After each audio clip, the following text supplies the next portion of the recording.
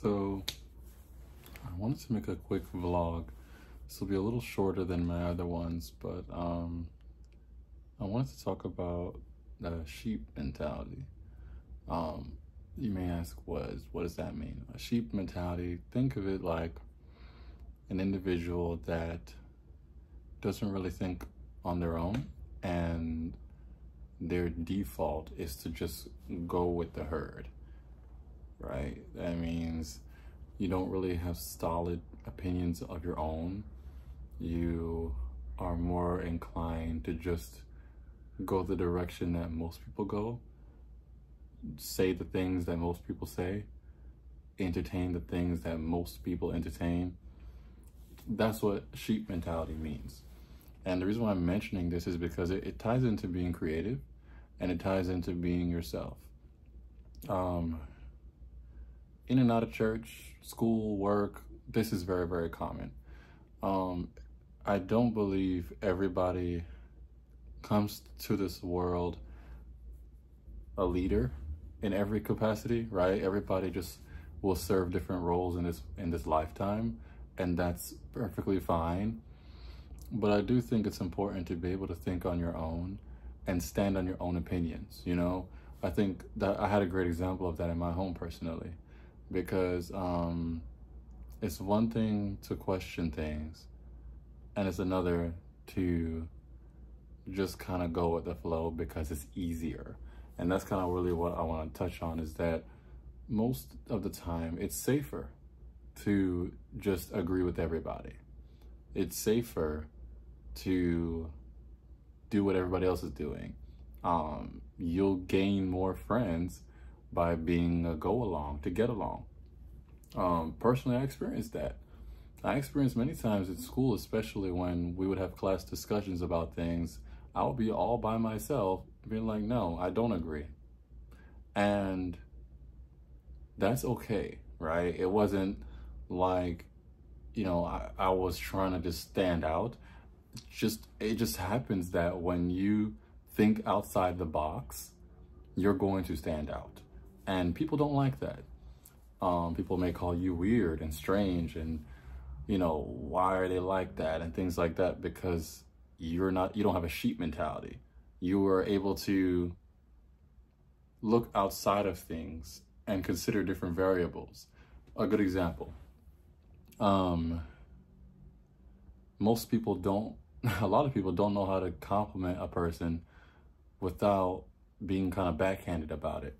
You know, like, let's say you pass your driving test and someone says to you, oh, you passed it? Like, by how much? He's like, oh, I passed it with just 5 points, you know, margin. And they go, oh, really? I got a perfect score, but I'm glad you passed. I'm glad you passed. You know, I mean, it wasn't that hard for me, you know. Took you a few tries, but you got it. You know, that kind of stuff. That's like a backhanded thing. And if you're not able to think outside the box, you won't be able to see things like that. And that's how it is a lot of times. You will be liked easier when you just go with the herd. And sometimes if you wonder, like, do I have a sheep mentality? Just take a step back. You could look at the very small things, like what influences you? What kind of conversations do you have when you're with your friends and family? Are you very, very agreeable to everything? You know, there's aspects to having a sheep mentality that is actually good, like not being always so resistant. But in the context of which I'm speaking, you have to be able to stand on your own thoughts. And for the most part, when it comes to living this natural life, we all just have different viewpoints on different things, and that's okay. You get what I'm saying? It's okay to have different perspectives on different things, because that's normal. The way I decide to dress, the way I look at fashion as someone that leans into, of course, modest fashion as well, you know, the way I look at that is not the way you look at that, right? But it still falls under that umbrella, right? And even with, particularly, I grew up with sisters, so I'm very familiar with modest, to stick on that subject, I'm very familiar with modest fashion on the woman's side and what they go through. And there's that thing that so many sisters, they don't know how to navigate having a unique style while being modest. So what they do by default is find somebody that they think looks modest and dress like them, or put somebody at a pinnacle.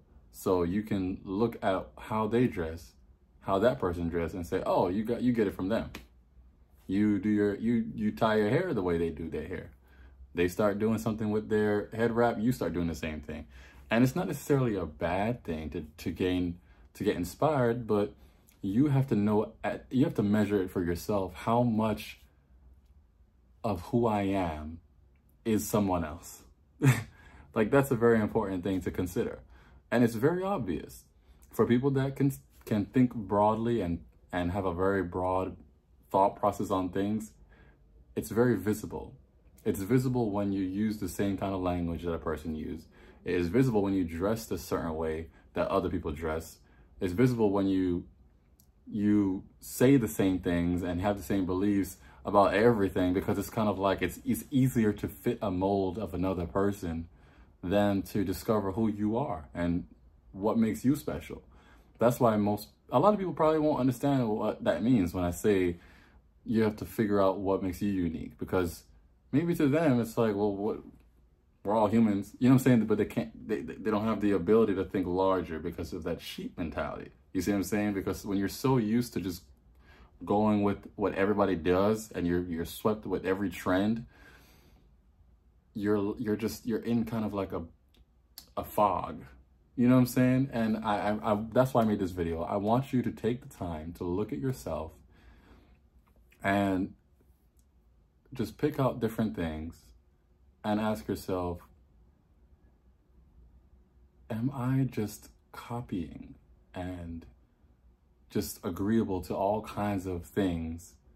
Or am I really standing in my own thoughts and opinions about different things? Because that's important to being an actualized person, is that you are you in all those aspects.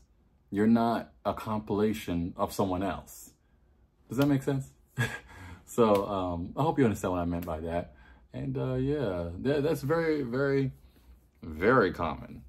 It's very common that people just kind of, their whole identity is just copy and paste, you know, because it's so much easier to just copy a person than to do the work to find out, well, who am I? What do I like?